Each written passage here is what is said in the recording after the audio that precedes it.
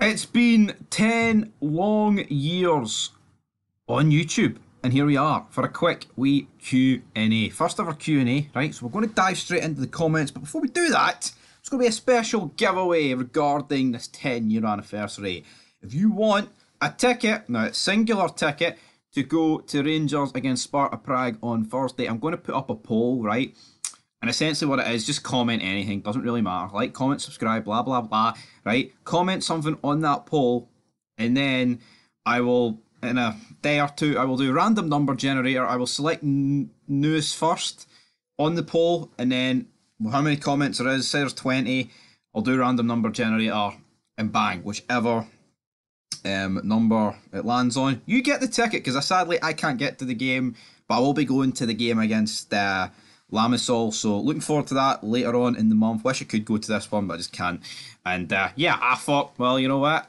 May as well give the ticket away in a wee 10-year anniversary giveaway.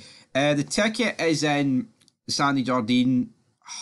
You know, I need to actually look where it is. But point is, it's a ticket. It's actually quite close to the pitch, so I think it's. Oh, where is it? Wait, you know what? Probably should have done a wee bit more research into this giveaway. What the seat is, I can't actually necessarily remember, but the details will all be included in the giveaway, and then I will DM the winner on Twitter and give them the QR code.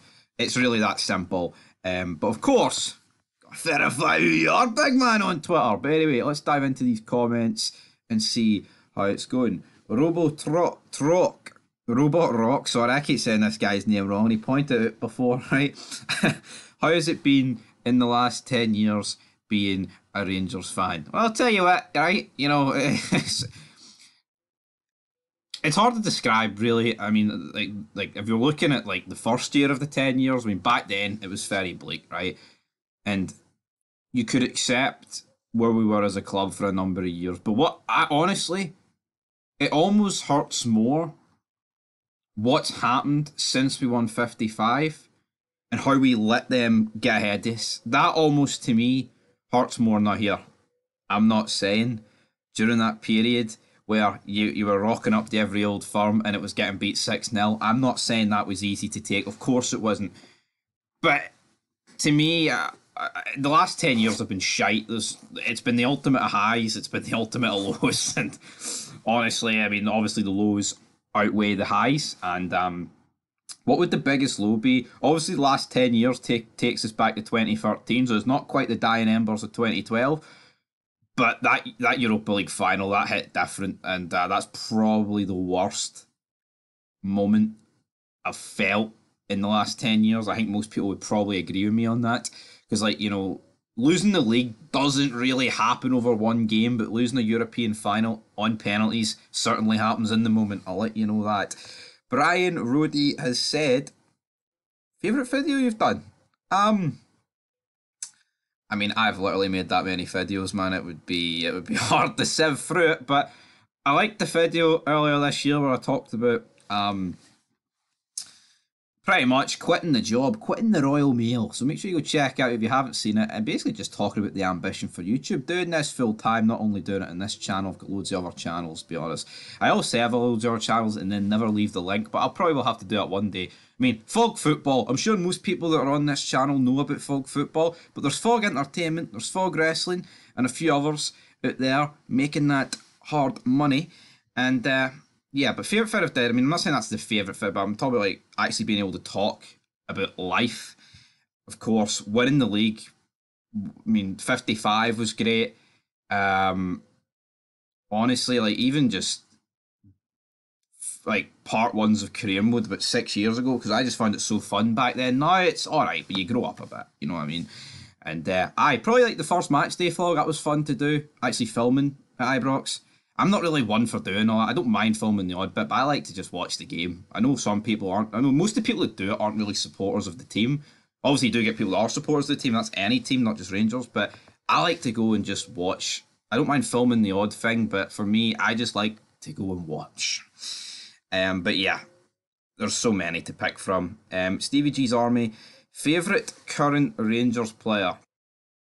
Honestly, I don't really know who my favourite player is. Like, I don't really have a go-to. Like, I like Cantwell, right? But it's weird. Like normally I would have a player with Rangers, like, oh, I want them on the score sheet for more reason, but we got rid of, like, a lot of people's favourite was like Morelos, Kent de Degree, Arfield, and more or less everyone loved Arfield, and there's a few other players that have left over the years, recent years, I guess.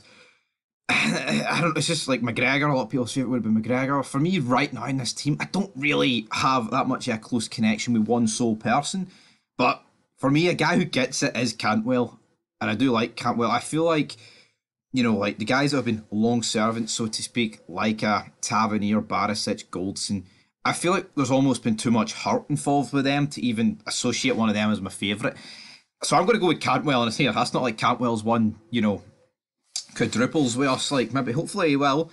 But yeah, so I go with Todd Cantwell right now. End of the next comment. Best memory on YouTube. Well, does this necessarily need to be me, or does it necessarily need to be I don't know, man, honestly.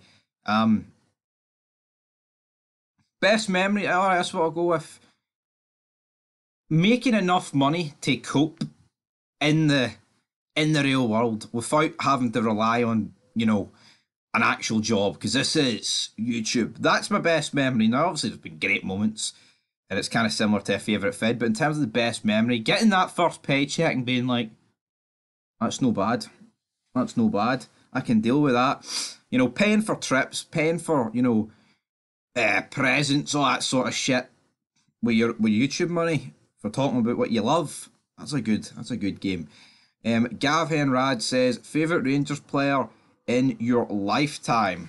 So, lifetime, honestly, I know it's generic, but I love McCoy. I mean, obviously he's like, he is like one of the greatest players ever to play for Rangers, but just seeing him, like, when he's commentating, he just brings a smile on your face. The stories he tells, whether it be about himself or Gaza or whatever.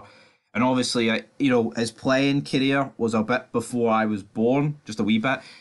But that doesn't mean you can't appreciate. I mean, you can obviously have watched all the moments, and like it's honestly a pleasure just to hear him and like watch him.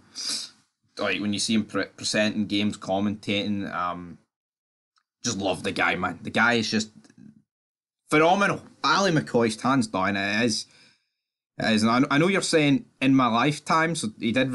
I think he retired. He wasn't playing for Rangers when I was born, but in terms of since 2000, then we'll go with playing for Rangers. I mean, I cannot answer in 2 and 1 here. Since 2000, who's my favourite Rangers player? I do like Nacho Novo. Had a soft spot for Lovenkrands as well. No another reason why it's a soft spot for Lovenkrands. That meme about his dog is honestly undisputed. Can't wait to see him grow up and score against Celtic like his dad, and it's a big fucking Labrador. McGregor, more recently, I did love Morelos. I really did. It's a shame the way it ended. I love the El Buffalo Soldier. So yeah, I mean, there's a bunch of names I've won in there. Mr. Freeland says, who won a record-winning treble last season? Well, let's see what the reply is. It was Celtic, of course. I'm not allowed to see the comment. Fair enough. I'm not going to give that a hearts up. Favourite food? Honestly, favourite food? Okay. Favourite food? I mean, black pudding. I honestly see a rolling black pudding with red sauce. That's fucking phenomenal. Or battered a black pudding supper, or a special fish supper at TJ Fryers. If you know, you know. Honestly, an ice and ring. There's so many fucking food, man. There is, like, obviously, I do like the brands as well, like McDonald's and shit. But oh, fuck, man, I'm a greedy fat bastard, man. I could fucking eat anything, to be perfectly honest. Kenny3761. Dressing gown or house coat? It's a fucking house coat, and if you call it a dressing gown, I think you need your fucking hard drive checked, alright? Because, right, a dressing gown is for, like, you you wear it while you're like, you know, preparing yourself to get dressed. A house coat, you can just, it's a coat that you wear in your house all day. I mean, if you want to wake up in the morning at 10 a.m. and you stay up for like 14 hours and you go to bed at midnight and you wear a house coat, it's because you're essentially wearing a coat in your house. A dressing gown is something you use while you get dressed. I'm not saying you can obviously use a house coat in the same effect as a dressing gown, but come on, dressing gown, fucking wise up, big man. That's not to you, Kenny. Big Son's the Fruit 3497 says Glasgow or Edinburgh. Both are great in their own wee ways, but honestly, I would go with I would go to I would go with Edinburgh. Obviously, you know, from Glasgow. Well, Airdrie, you know, spent a lot more time in Glasgow than Edinburgh, and Glasgow feels more Scottish. I don't know when you go to Edinburgh, like yeah, it is it's you know it's the number one tourist hotspot. But then there is certain areas about Glasgow, and you think, can I really pick this over Edinburgh? But you know, Edinburgh's got a lot of things like going up Arthur's Seat. I love doing that. I mean, the castle, cool action scene castle. You know, there's not rats the size of fucking Ibrox running about the streets of Edinburgh. Well, there is rats still, but you know, but there's so many things I like about both. But I would probably go with Edinburgh. But here, it's a toss-up, man. But anyway, guys, that's it for this Q&A. I'll probably do more Q&As down the line. But thank you so much for this journey, man. 10 years. I will never retire. I'll be doing this damn fucking deed. 6 feet under. But make sure you comment on the giveaway post. Because who doesn't want a ticket to Big Phil's Europa League match against the mighty Sparta Prague? But until then, peace.